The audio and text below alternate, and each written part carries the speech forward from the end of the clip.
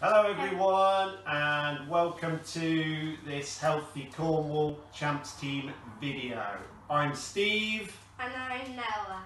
And we're going to talk to you today about food traffic lights. So come on in. So Noah, could you hold up the red food traffic light for me please? We've got... So on food we might find these traffic lights here. Okay, these coloured boxes, and you can see red, red, red, green, and this is for chocolate, and actually chocolate isn't that good for us, so this is why we see the reds.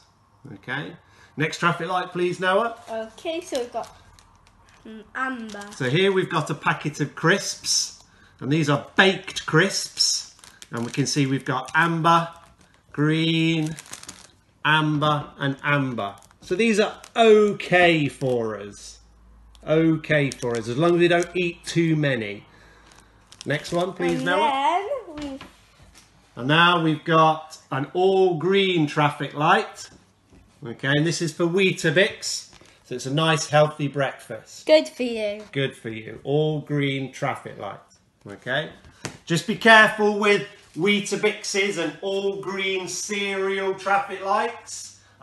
Make sure you're not putting on top honey, syrup, etc. Okay, if you want to put something on top of your cereal, blueberries, bananas, raspberries, strawberries, okay, make it healthy. Alright, so quick then. Red traffic light means stop, maybe I'm not very good for you. Amber traffic light is think, have you eaten me already today? You don't want to eat me again.